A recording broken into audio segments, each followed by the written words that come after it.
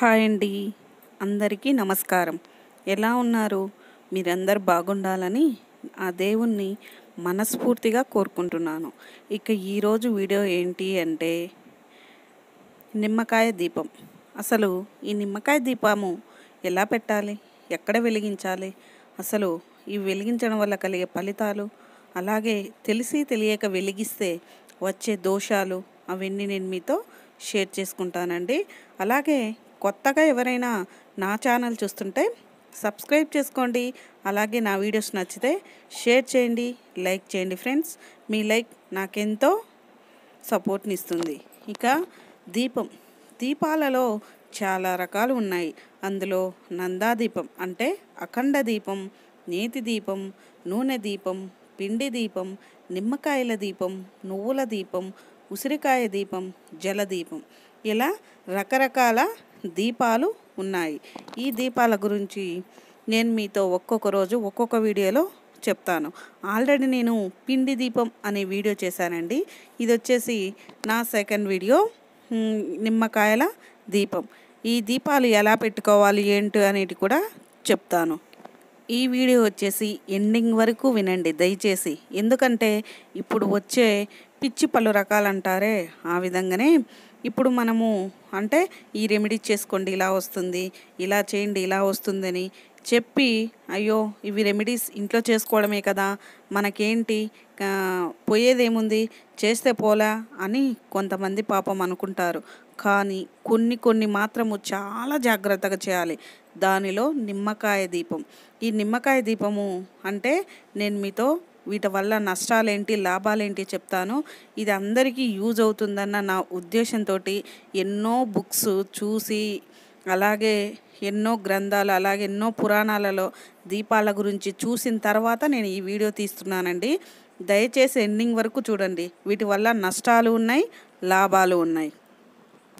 నిమ్మకాయలంటే శ్రీదేవి శక్తి స్వరూపిణి అయిన పార్వతీదేవికి బాగా ఇష్టం. నిమ్మకాయలతో చేసిన హారాన్ని ఆ దేవికి వేస్తారు.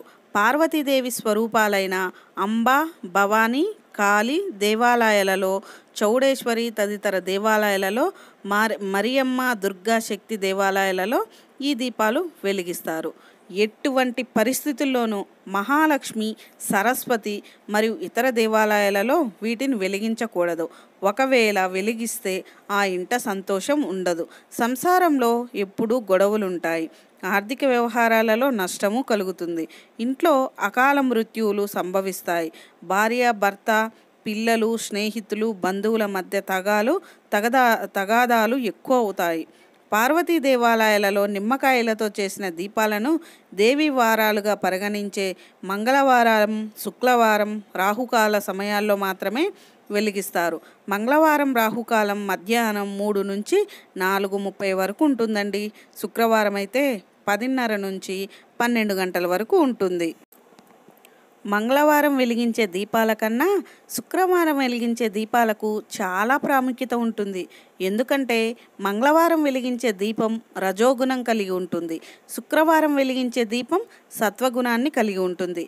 అలానే మంగళవారం వెలిగించే దీపం కన్నా శుక్రవారం వెలిగించే దీపం చాలా శుభప్రదాన్ని కలిగిస్తుంది. శుక్రవారం రోజు దేవికి వెలిగించే దీపం మనసును ప్రశాంతతను కలిగిస్తుంది. యజమాని లేదా పూజ చేసేవారి పేరిట దేవికి అష్టోత్తరం చేయించి పెసరపప్పు, వడపప్పు, పానకం, మజ్జిగ మరియు పండ్లను దేవునికి నైవేద్యంగా పెట్టి ఆ తర్వాత సుమంగలికి ఇచ్చి వేయాలి. సాధ్యమైతే పసుపు, కుంకుమ, పూలు, గాజులు, జాకెట్ ముక్క, చీరలు ఇస్తే ఆ దేవికి చాలా ఇష్టం. తాంబూలం దానం మరియు శక్తికి తగినట్లు దక్షిణ ఇచ్చి సుమంగలికి నమస్కారం చేయవలసి ఉంటుంది. ఇలా చేస్తే తలచిన కార్యాలు ఎటువంటి ఆటంకం లేకుండా శుభప్రదంగా త్వరగా నెరవేరుతాయి. ఇంకా నిమ్మకాయల దీపం వెలిగించేటప్పుడు మనం కొన్ని గమనించాల్సిన అంశాలు ఉంటాయండి. అవి కూడా నేను మీతో షేర్ చేసుకుంటాను. తప్పకుండా అయితే ఎండింగ్ వరకు చూడండి. ఇది అందరికీ ఉపయోగపడుతుంది, ఇలా పూజలు చేసుకునే వాళ్ళందరికీ అని నా అభిప్రాయం. ఎటువంటి పరిస్థితుల్లోనూ ఒకే ఇంట్లోని ఇద్దరు మహిళలు నిమ్మకాయ దీపాలను వెలిగించకూడదు. విన్నారా అండి? ఎటువంటి కారణంగానైనా ఇంటి లోపల నిమ్మకాయల దీపాన్ని అస్సలు వెలిగించకూడదు. ఎటువంటి పరిస్థితుల్లో కూడా మీరు ఇంటి లోపల నిమ్మకాయ దీపం అనేది అసలు వెలిగించకూడదండి. మీరు నన్ను అడగొచ్చు, మీరు ఎలా వెలిగించి చూపిస్తున్నారు అని. నేను ఇక్కడ అమ్మవారి గుళ్ళో రాహుకాల పూజ చేస్తున్నప్పుడు నేను మీతో షేర్ చేసుకోవాలని తీసిన వీడియో మాత్రమే ఫ్రెండ్స్. ఇక బహిష్టు అయిన మహిళలు ఈ దీపాలను వెలిగించకూడదు. ఏ కారణంగా మహిళలు 4వ రోజు నీళ్లు పోసుకొని లేదా స్నానం చేసి మరియు అదే రోజు 5వ స్నానం చేసి నిమ్మకాయల దీపాన్ని అస్సలు వెలిగించకూడదు. మైలతో ఉన్నప్పుడు నిమ్మకాయల దీపాలను వెలిగించకూడదు. ఆరోగ్యం సరిగా లేనప్పుడు వీటిని వెలిగించకూడదు. అంటే ఇంట్లో పండగ సమయం, పెద్దల తిథి కార్యాలు ఉన్న రోజు నిమ్మకాయల దీపాన్ని అస్సలు వెలిగించకూడదు. పిల్లల పుట్టినరోజు నాడు, పెళ్లి రోజు కానీ నిమ్మకాయల దీపాలను అస్సలు వెలిగించకూడదు. కారణం ఏదైనా కానీ ఇంట్లో 2 రకాల దీపాలను అసలు వెలిగించకూడదని పెద్దలు చెప్తారు. అంటే నువ్వుల నూనె దీపం, నిమ్మకాయల నూనె దీపం అలా వెలిగించకూడదండి. ఎటువంటి పరిస్థితుల్లోనూ వేరే ఊరికి వెళ్ళినప్పుడు మిత్రులు మరియు బంధుమిత్రుల ఇంట నిమ్మకాయల దీపాలు అస్సలు వెలిగించకూడదు. ఆడపిల్లలు, అక్కా చెల్లెళ్ళు ఇంటికి లేదా పుట్టింటికి వెళ్ళినప్పుడు నిమ్మకాయల దీపాలను వెలిగించకూడదు. ఎటువంటి పరిస్థితుల్లోనూ ఇంట్లో వారితో లేదా బయటి వారితో గొడవపడి నిమ్మకాయ దీపాలను అస్సలు వెలిగించకూడదు. సుమంగళి స్త్రీలు పట్టుచీర కట్టుకొని దేవునికి నిమ్మకాయల దీపాన్ని వెలిగిస్తే త్వరగా దేవి అనుగ్రహం కలిగి అన్ని కార్యాలు నిర్విఘ్నంగా జరుగుతాయి. సుమంగళి స్త్రీలు మామూలు చీరలు ధరించి నిమ్మకాయల దీపాలను వెలిగిస్తే వారి కార్యాలు మధ్యమ స్థాయి ఫలితాన్ని లభిస్తాయి. సుమంగళి స్త్రీలు దేవి నిమ్మకాయలను దీపాలను వెలిగించే సమయంలో చుడిదార్ లేదా ఇతర రకాల దుస్తులను, మ్యాక్సీ లేదా ఇతర రకాల దుస్తులను ధరించి పూజ నిర్వర్తిస్తే ఫలం లభించదు. అలానే వారు కోరుకున్న పనులు పూర్తి కావు. పూజ చేసేందుకు వారి పరిస్థితి ఎలా ఉంటుందో పూజకు పూర్తయిన తర్వాత కూడా అలానే ఉంటారు. ఒక పని కూడా సరిగ్గా జరగదు. అంటే ఆధునిక వస్త్రధారణతో నిమ్మకాయ దీపాలను వెలిగించకూడదని అర్థము. విన్నారా అండి? ఇందులో ఎన్ని రకాల మంచి ఉందో అన్ని రకాల చెడు ఉంది. మనం తెలిసి తెలియక, అంటే ఇక్కడ సోషల్ మీడియాలో విన్న దానివల్ల, లేకపోతే ప్రసార మాధ్యమాలలో విని మనం ఏం చేస్తామంటే వాళ్ళు చెప్పారు కదా మనం చేద్దాము అన్నట్లు చెయ్యొచ్చు. కానీ గుడ్డెద్దు చేలోబడి దున్నుతాదే, అలా కాకుండా ఒక పద్ధతి ప్రకారం అసలు చెయ్యొచ్చా చేయకూడదా, ఇది మన పెద్దలు ఎవరైనా చేశారా, లేకపోతే పూర్వకాలం నుంచి ఉందా, ఇవి ఎవరైనా ఆచరించారా అని తెలుసుకొని మాత్రమే ఏవైనా కానీ మనం ఆచరించాలండి. ఈ నిమ్మకాయ దీపాలను ఎట్టి పరిస్థితుల్లోనూ ఫస్ట్ ఇంట్లో అనేది వెలిగించనే కూడదండి. చాలామంది ఇంట్లో వెలిగించి ఇలా వెలిగించుకోండి, మీ ఇంటికి లక్ష్మి వస్తుంది, ఇలా వెలిగించుకోండి, మీరు సుమంగులు అవుతారు, ఇలా వెలిగించుకోండి, మీకు ఆయురారోగ్యాలు వస్తాయి అని చెప్తారు. మరి మీరందరూ అడిగేవాళ్ళు మరి మీరు ఎలా చెప్తున్నారని మాత్రం నన్ను అడగవచ్చు.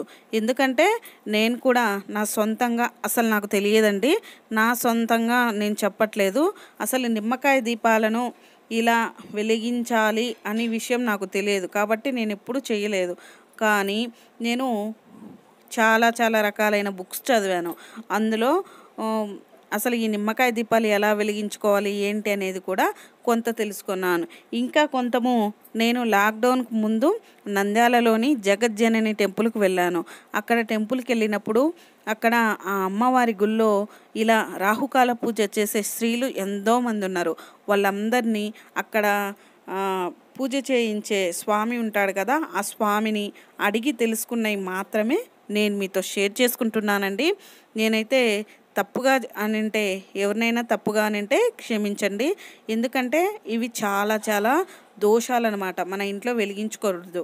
అంటే శక్తి కదా అమ్మవారు, అందుకని మనం ఇంట్లో ఎట్టి పరిస్థితుల్లోనూ వెలిగించుకోకూడదన్న ఉద్దేశంతో ఇక్కడ మీరు గమనించినట్లయితే అమ్మవారి గుళ్ళో రాహుకాల పూజ చేసుకుంటున్న వల్ల ఉంటుంది కదా, అదేనండి ఈ వీడియో. ఇదైతే నేను ఇంట్లో అయితే చేయలేదు. ఇక ఎలా అనేది మనము రాహుకాల పూజ చేసుకోవాలి ఎలా అని అంటే అష్టదళ పద్మ ముగ్గేసుకొని మనం ఎన్ని వారాలైతే చేసుకోవాలనుకున్నామో అన్ని నిమ్మకాయలతో ఇలా చేసుకొని అమ్మవారికి కుంకుమార్చన అష్టోత్తర చేసుకొని అలాగే దీప ధూప నైవేద్యాలు సమర్పించుకొని రాహుకాల పూజ చేసుకుంటారండి. అలాగే స్వామివారి సేవలు అయితే స్వామివారే చేపిస్తారు. లేదు సొంతంగా మనమే చేసుకోవాలనుకుంటే ఈ పద్ధతిలో చేసుకోవచ్చు. కానీ చెప్పాను కదా, ఎట్టి పరిస్థితుల్లో ఒకే ఇంట్లో ఇద్దరు స్త్రీలు చేయకూడదు. అలాగే చాలా నియమ నిష్టలతో చేయాలి. అలాగే లక్ష్మీ సరస్వతి వంటి దేవి ఆలయాల్లో చేయకూడదు. కానీ పార్వతి సంబంధించిన అవతారాలు ఉంటాయి కదా అమ్మవారి, అలాంటి గుళ్ళల్లో తప్పకుండా చేసుకుంటే మంచిదండి.